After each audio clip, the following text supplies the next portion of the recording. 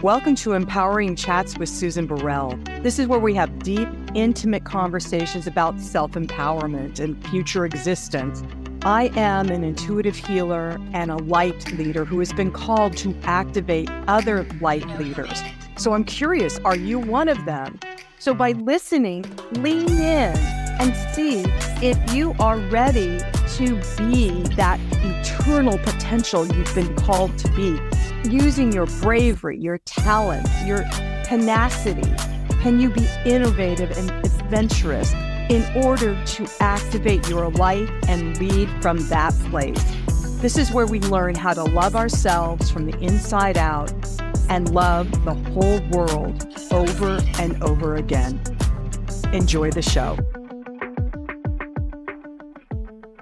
Well, here we are coming into March. And the theme for March under B, potential, is, funny enough, potential. So let's check in.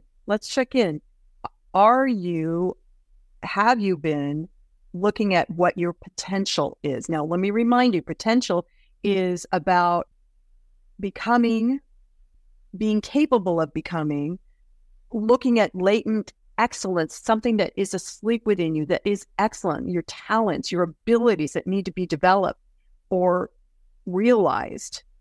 Have you been thinking about your potential? Are you opening to those talents, abilities, things that have been hidden that you brought with you, right? You brought with you because last month we're talking about being an eternal being. You brought these talents and abilities with you so that you could fulfill your soul potential. You could be the potential you've always been, everybody. We've always been it. But really fulfilling it this time, this year, 2024 is the time. So revisit any notes you took at the beginning of the year and see what else you need to explore or develop so that you can be your full potential. Enjoy the shows. All right, everyone. I do have some Kleenex here in case I shed some tears because this woman that I'm about to have a conversation with is already so awesome. The minute I laid eyes on her, I just knew that this was going to be an amazing, heartfelt conversation. And wait until you hear what this woman does. This is her mission in life. So I want to welcome Dawn Manske. Dawn, thanks for joining me. Thank you so much, Susan. I'm so happy to be here. So everybody knows she has a company called Made of Freedom, and we're going to be talking about that today. But first, you've got to hear the story of how Dawn got started doing this company, what led her. So I'd like to hear some of the stepping stones of how of what the company is, but B, what led you to do this? Because let me just read this. This is on her information.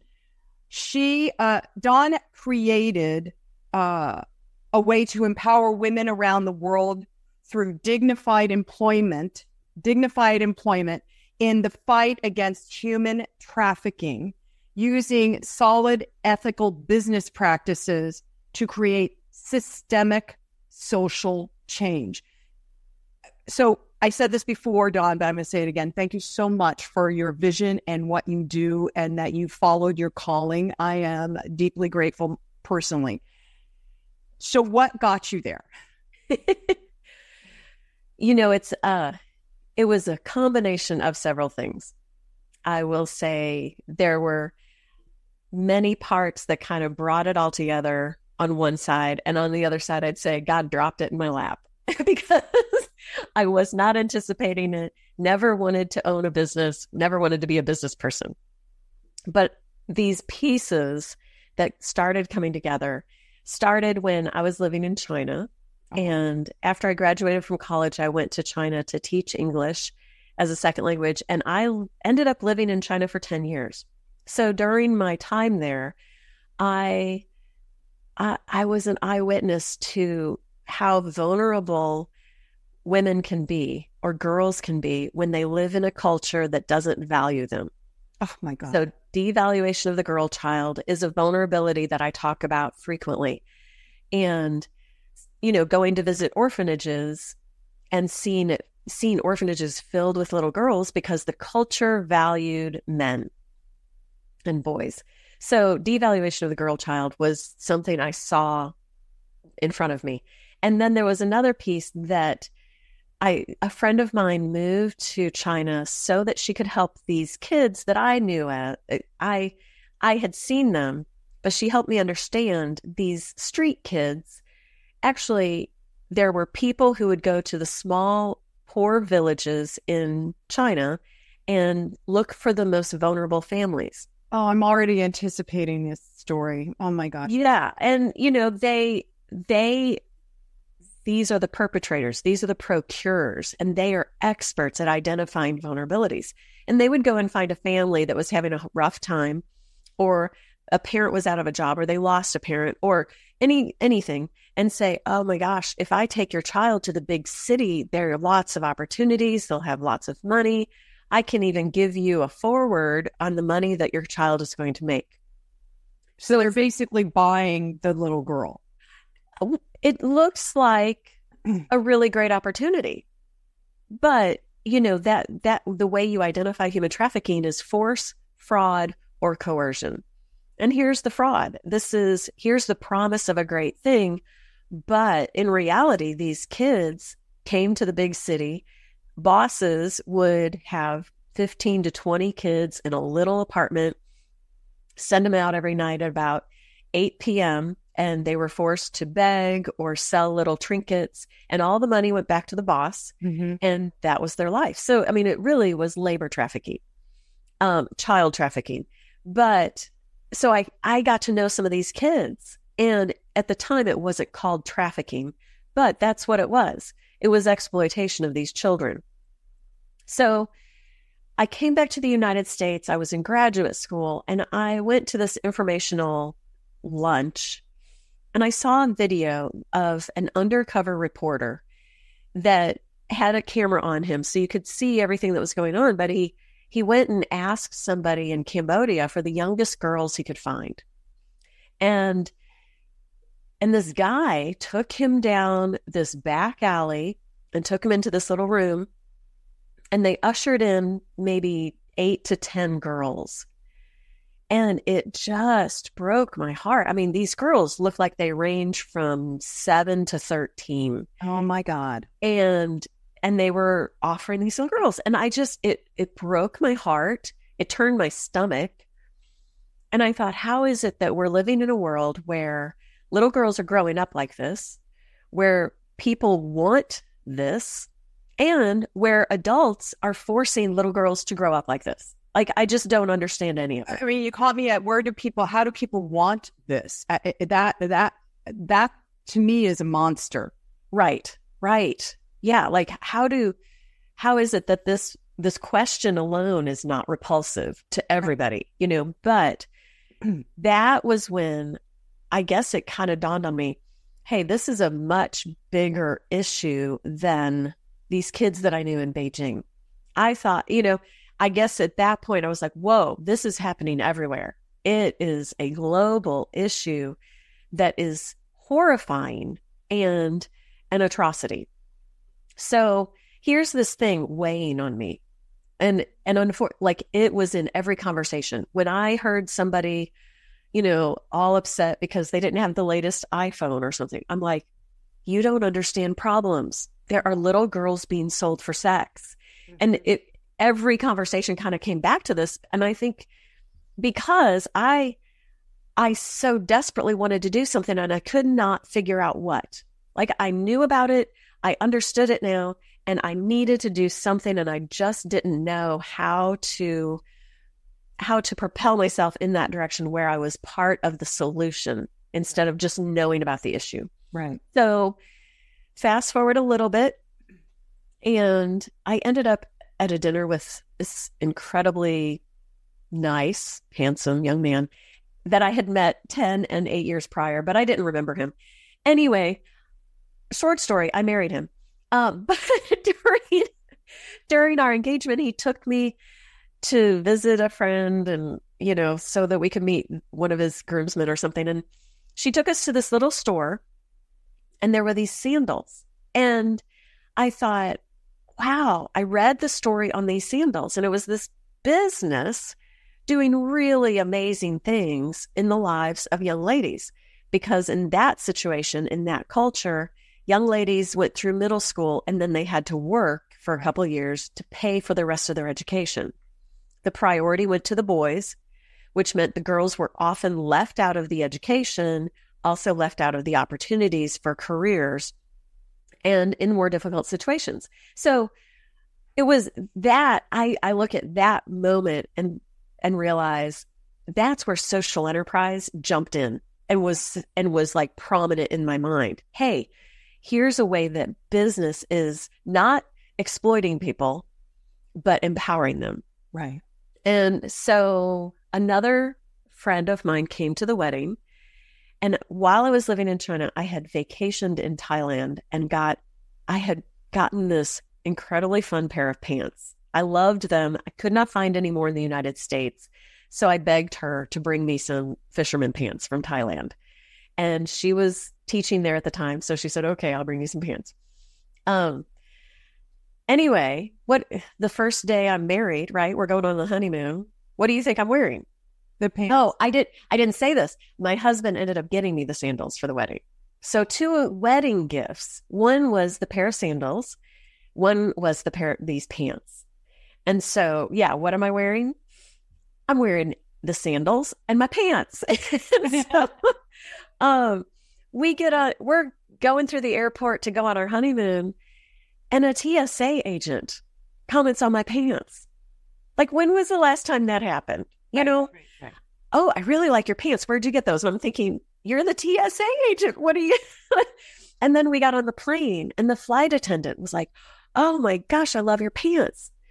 And that was just the beginning of months of people asking me about these pants. I'd go get ice cream with my nieces. Oh my gosh, where'd you get those pants? I want some.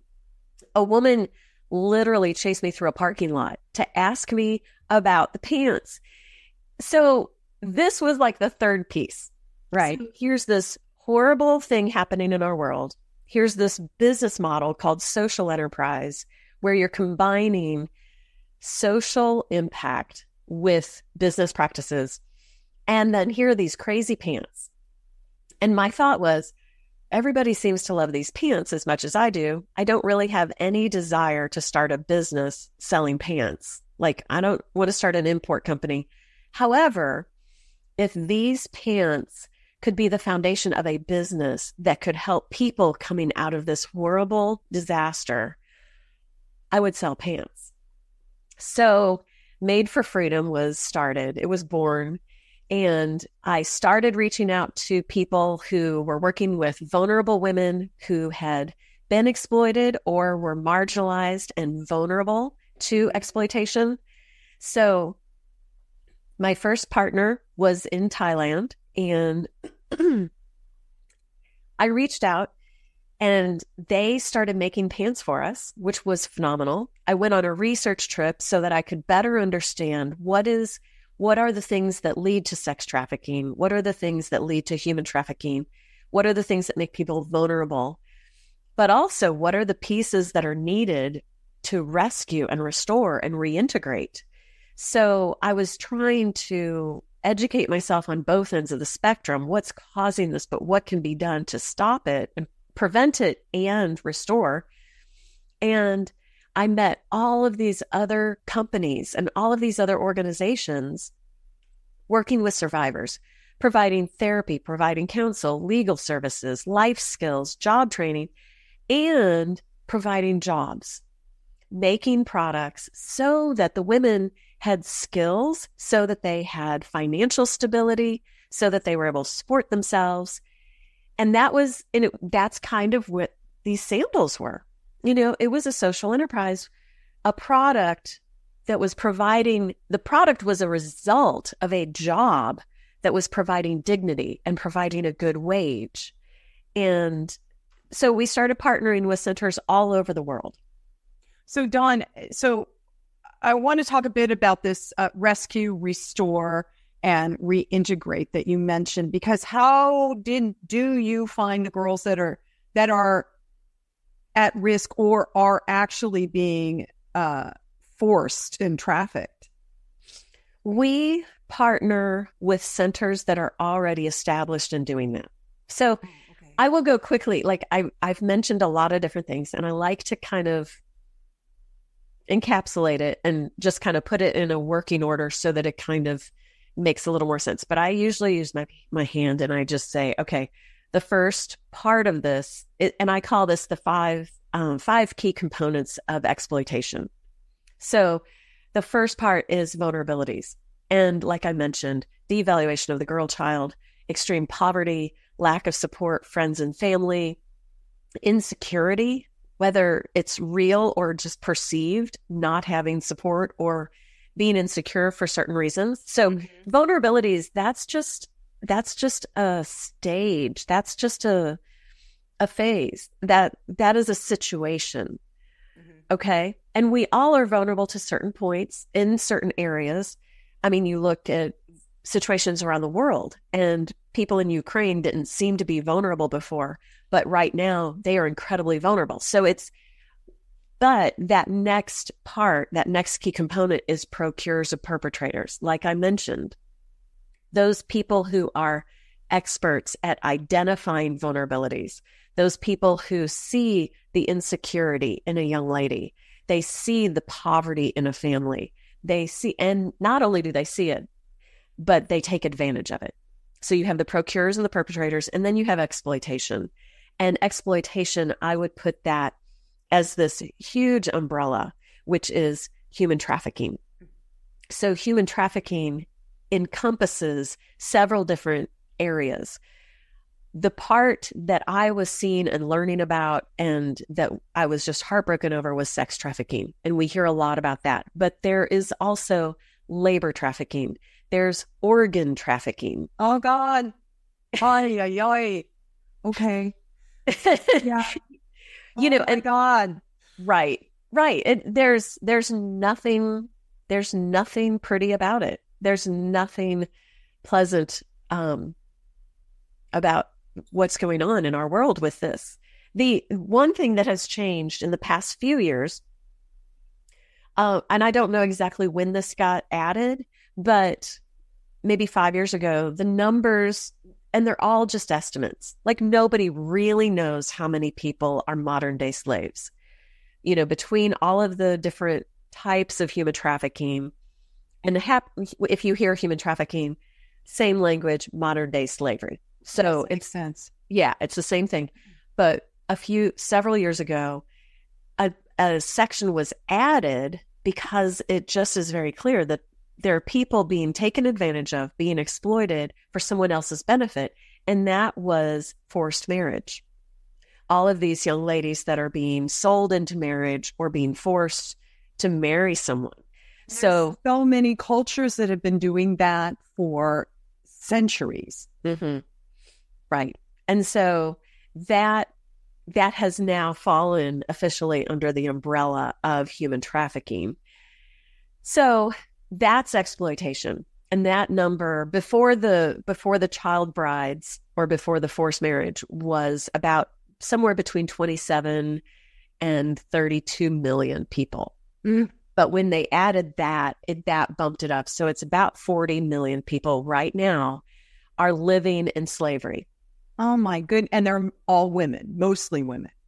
I would say mostly women. But if you look at those are the four main categories: sex trafficking, primarily women, not exclusively, but primarily. Right. Organ trafficking that's a smaller segment, and that probably goes both ways. Labor trafficking, men, women, children, and the forced brides, I would say primarily females. So yeah, the majority are females. The labor trafficking is probably heavier on men, but all of those fall under that umbrella of human trafficking, which is exploitation. And I'm sorry, this is a very long answer to your question. I am like, yes, please tell me more. So that fourth component, the fourth key component, is rescue and restore. Okay, so these are the things that lead up to exploitation. And then exploitation, I just gave you little bits about that. But rescue and restore, a lot of people, when they hear about human trafficking, that's what they think of. Going on a raid, doing this, whatever.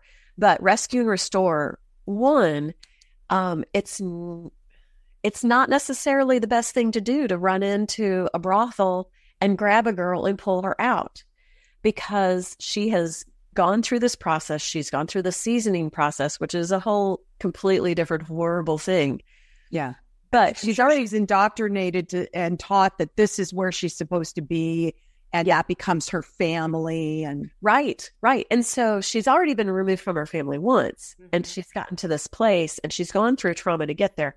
And I'm not saying they should not be rescued, but there are good ways to rescue people, and there are ways that are traumatic for the person. Right. But anyway, rescue and restore, that's what you think of when, that's what the safe houses are, where young ladies are brought together and they are given some of those things I was mentioning. Some, they're giving counseling and life skills and legal help and helping prepare them to move forward in life in spite of what they've been through and in spite of some of their deficiencies, because they were taken away from all of the things that they should have been learning during that time. And then that last piece, I would say, is return and reintegrate. And that, I think, is one of the pieces that we most often forget. We hear about a lot of these other pieces, but return and reintegrate. And that, I think, is that's where we focus on two areas. Made for Freedom, we partner with centers that are providing jobs. And you are supporting yourself. You are not as vulnerable as you could be. But we also work with centers that are focusing on the vulnerable. So if we come across a center that is making jewelry or scarves or clothing, and they're working with people who are incredibly vulnerable, that works to prevent the exploitation. Right. If it's extreme poverty, devaluation of the girl child, I mean, some of the vulnerabilities that, like right now, refugees. Imagine going to a country, not speaking the language, not understanding how the systems work, not understanding the government, not understanding how to get a job. How do you get a job? How do you support yourself? That plunges you into poverty. Right. So all of these vulnerabilities. So we partner with centers, like I said, I just can get going because no, you're giving me, so I have 2 pages of notes right now, Dawn. So you're giving me a ton of information. I love it. So that is what Made for Freedom does. We don't work directly with the people, because when I went on these trips, when I went on these exploration/research trips, I realized there are really incredible groups doing that hard work on the ground. They're running the safe houses. They're teaching the life skills. They're providing jobs for the vulnerable. They're providing jobs for the exploited. And if they're making a product and I can help them get to a larger audience, I'm helping them create jobs. Yes. So that is what we do. And so we're kind of that arm to help them increase what they're doing already. Mm-hmm. And so, okay, so God, I have like 10 questions. So we're going to talk about Made of Freedom in just Made for Freedom. I want to go to, you've mostly mentioned China and Thailand, but where are the other? Oh, yeah, so it's not just it's everywhere. Right. It's not just in the Asian side of the world. No. It's all over. In fact, it's in the United States. Absolutely. So I will let me run through a list of some of the partners that we work with, and this will help you. This helps get a better understanding. So yes, China, we have a couple partners there. One has about 5 different centers that are not all in China, but gosh, can I just tell you some stories about my favorite centers as I run through this list? Yes, please. Awesome. Okay.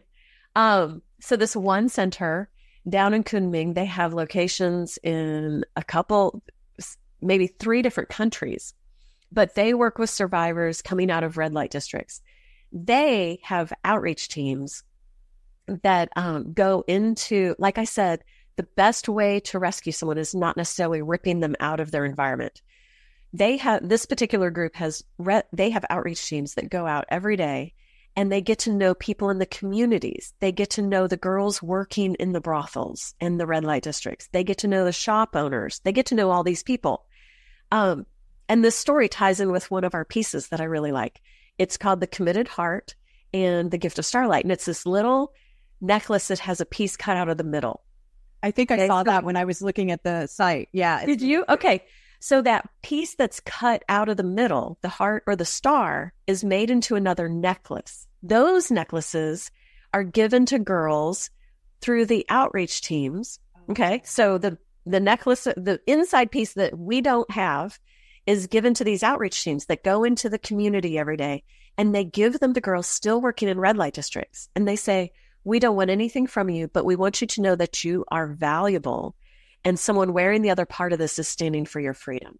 Oh my God, I got chills. That's brilliant. That is so brilliant. Isn't that so? You can wear this necklace, and you know that with that, there is a young lady who at least has been in the middle of exploitation, possibly has come out, but they have girls that come back to them and wearing the necklace and say, I remember what you said, and I'm ready to leave this life. How can you help me? And it seems to me, Dawn, that if the girl finally comes to a place where she's ready to do that, then the rehabilitation and re-entry into a better life is more possible than taking somebody who's still indoctrinated. Yes.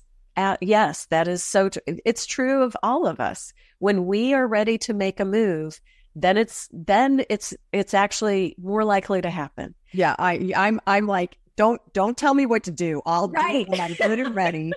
I will walk the other way. Oh well. Yes. Yeah. Yeah, we are stubborn people. We are humans. And so exactly, these girls. So anyway, that necklace and these outreach teams. But another thing, that particular group, when I went to visit them, they told me about one of the brothel owners that they got to know. Like, they just build relationships. And I thought, what are you doing getting to know the brothel owners? That's kind of dangerous to me. Right. But you know what? This brothel owner started to understand the value of women and people. And she brought all of her girls together at one point, and she said, go back to your families. Don't ever do this again. And she turned her space into a restaurant. Oh my goodness. Okay. So it shows that, okay. So when I just got to say this to everybody, I've mentioned it several times on Empowering Chance, but when apartheid was happening in South Africa and Desmond Tutu said to people that had been abused, right, battered and abused, who wanted to get back at the perpetrators, and he said, the best way is to give them dignity so they can stand up and change, and you do that through forgiveness on a very, very high level. So it sounds like as these young women that were in the brothel were contemplating, or maybe, I really believe that whole butterfly effect. If one person has a really loving, kind thought, it just ripples out, and it's true for all of us. If we really center into the center of our heart where spirit resides and radiate that out, it can change the world. And so for a brothel owner to do a 180, 360, oh my, and that's her income. Right. Wow, that's amazing. So that's one of our centers. Woman, right? It was a woman. Yeah, that was a woman. So that's one of the centers we partner with. And then we have this other, I met this group. I've met the founder of this organization when I was doing a trip to India. India, like China, massive population. Right. Devaluation of the girl child is pretty significant. Poverty can be extreme. There is one, not not the entirety of the red light districts in the city. So there's a city called Calcutta. In English, the Indian way to pronounce it is Kolkata. Kolkata has multiple red light districts. One of them is called Sonagachi, and it has over 11,000 women being prostituted out. So the numbers, just because of the population and because of other cultural things, like there are things like that are just hard for our brains to even wrap around. But that's the situation. He and his wife started this place. They moved. They were right on the edge of this red light district. They didn't even realize it. And he was like, I know what I need to do. And he started this company, and they started making T-shirts. And they would get to know the ladies in the red light district and say, you know, you have other options. There are other things that you can do with your life. So our T-shirts come from this center. And now they also do the screen printing. Like previously, that was kind of a bottleneck, but I've been back a couple times to visit, and I love going to visit this center. But they work with ladies coming out of this red light district. They teach them how to read. Some of these ladies never even knew how to read. They didn't know how to sign their name. Oh, good. But they work with them on reading, writing. They teach them how to sew, or if they're not very good at sewing, which happens on occasion, you know, I'm horrible. Right. The owner said, you know, they have like a 3-week training that they run pretty much everyone through. And, you know, but they also develop these skills and they become leaders, and they help with different parts of the business. But, you know, he said there was this one lady, and she just could not sew a straight line for her life. And they said, you know what? We need tags put on the T-shirt. So, you know, it's finding where the person fits. So our T-shirts are sewn and screen printed by women coming out of this red light district. And they go back into the red light district and they talk to other girls that are still working there. And they go, there's more to life than you can do more than this. So that's where T-shirts come from. Red light district. I have a question, Dawn. Yes. In terms of when somebody buys your products, where does that money go to? Because I'm really big about, if I'm going to donate, which this is, you get something if you buy something, right? But if I'm going to give money to a nonprofit, I want to make sure it goes to like the Ukrainian refugee effort or whatever. Right. And the easiest, I would say, when you buy Made for Freedom product, there are two main places it goes. One, it goes to that center. It pays for the materials of the product. It pays that woman's salary.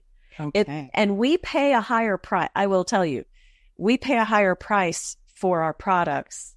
I don't buy stuff from a sweatshop. I don't buy stuff from a factory. I pay a premium price for our products because these centers are offering life skills, training. I'm paying for a lot of that cushion in our products. And the other, I would prefer to pay for it too. Do you know what I mean? I would much rather make sure that my money is going, you know, there are particular big box companies I do not spend my money at.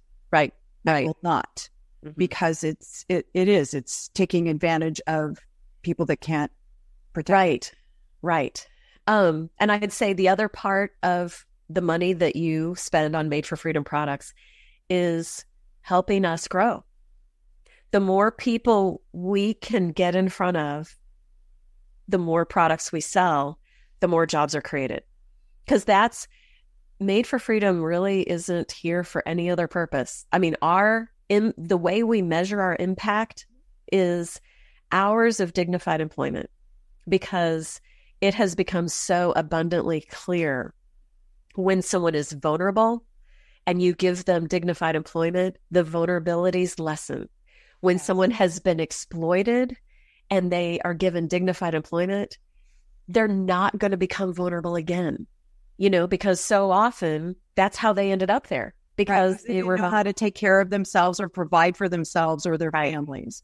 Right. So then dignified employment, they never have to go back there again. Right. Because there's another option. Okay. So Made for Freedom. Yes. You sell jewelry, T-shirts, pants? You know, our first partnership, the whole thing is about pants, right? How long did I talk about these? Right. Pants? I love these pants. Our first partner was in Thailand, and they did an amazing job. And after several orders, and they made bags for us, they made pants, they made all sorts of stuff. And then I got an email from the director, and she said, our ladies are getting incredible opportunities to further their education and start careers. That's amazing, right? That's what we want. So that's the whole, then you get to the end game, and now you got to find other things to. Right. And then the email continued, and we are no longer sewing. So we are in the process right now. My last trip to India, I met with a new supplier. They are providing dignified employment for survivors coming out of a different red light district in India. And they do an amazing job with pants. So we are in the process of working on it. Actually, what we did was we took the fisherman pant and we changed the design a little bit. And I thought, well, we changed the pattern, so we probably should change the name because it's not your traditional fisherman pant. And I thought, well, I need a name that really represents what these pants are about. And so we came up with a name, and we call them Kriya Belly pants. But the word Kriya Belly comes from creating a beautiful life. Again, chills. Chills. And I heard it right before you said that, creating a beautiful life. Oh my goodness, Dawn. Oh my goodness. This is what you've been doing for so many. Mm-hmm. I said this again before we started. Thank you so much for your vision and your willingness to follow your calling and your service. I'm in awe of you. And for somebody who never wanted to go into business, Penny, I'm so glad you did. Oh my gosh. Thank you. So Made for Freedom, is it madeforfreedom.org or .com? .com. We do have a nonprofit arm as well. And I have a video podcast that we've had one season and haven't quite picked it up again, but I keep hearing these stories about people who are stepping in to prevent or restore those who are vulnerable. And I just wanted to share some of those stories. So Made for Freedom Foundation, we have a YouTube channel with our impact conversations. Okay. But madeforfreedom.com is the business side. And that is where we focus exclusively on getting these incredible products out to a larger audience. So we have the t-shirts, we have jewelry, we have candles and bath salts and soaps from a group in Nashville that is working with women coming out of abusive relationships and domestic violence survivors. Yes. And another group that's working with refugees and immigrants in St. Louis and teaching them how to sew so that they can support themselves. And another group that was working with survivors coming out of Chicago. So Bath and Body, baby, we have some really cute onesies, like hand applique, immigrants, little giraffes and elephants and llamas, and so cute. Little tooth fairy pillows. I never had a tooth fairy pillow, but everybody's like, oh, those are so great.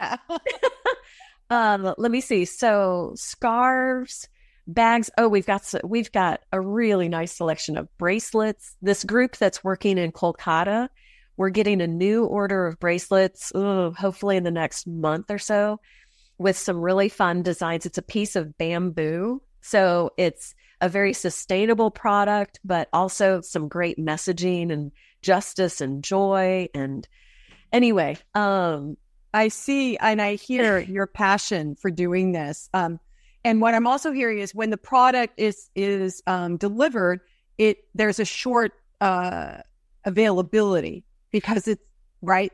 Sometimes that is true. Sometimes we're able to get larger quantities, but like one of our necklaces sells really well, and it's a stainless steel bar, and it has writing on 3 sides, and it says "Seek justice, love mercy, walk humbly." Oh my goodness, that's beautiful. It is a beautiful piece. We have a key ring that's like it, but we've sold a lot of those. It's one of our best sellers, and I've had people come up to me years later and say, "I wear this all the time." And I love this. I go to some conferences where there are prosecutors who are prosecuting perpetrators and traffickers. And I've had prosecutors come back and wearing the necklace, and they hold it up and they say, every time I go to court, I wear this so that I remember what my job is. Oh, that's brilliant. And I love that our products not only are providing dignified employment, but the customers come back to me on a regular basis. They're like, oh my gosh, I love my purse. When I took this to the doctor's office, they asked me about it. I said, let me tell you about my purse. This was, and our customers actually become our advocates, because when someone comments on it, you're like, oh my gosh, let me tell you the story behind this. This is providing dignified employment for survivors of trafficking. So it's really been fun to kind of see the elements and the different pieces that get tied into all of the different levels of the business. Well, Dawn Manske, I am so grateful I got to meet you and see you and hear your story. And everybody, Made for Freedom, and you can also look for their nonprofit foundation there. And thank you so much again. I just feel like I'm like just goobering all over you with my how impressed I am. But thank you so much, Dawn. I really, really appreciate it. Well, thank you so much for letting me share and for what you're doing to just get the word out about people doing significant things. It's wonderful. Absolutely. And it's important that women empower women. So yes. Yeah. Yes. So I'm just going to end with, and so it is, namaste. Well, that wraps up our empowering chat today. I hope you enjoyed it. And if you did, go to SusanBurrell.com. You can see all of the information about my new book, Live an Empowered Life, a 30-Day Journey. You can also access guided meditations that I have on Insight Timer through the website, and just see what else is out there on my site that you might find empowering and exciting to experience. You can also contact me through the website at susan@susanburrell.com. So that's it for today. See you next time.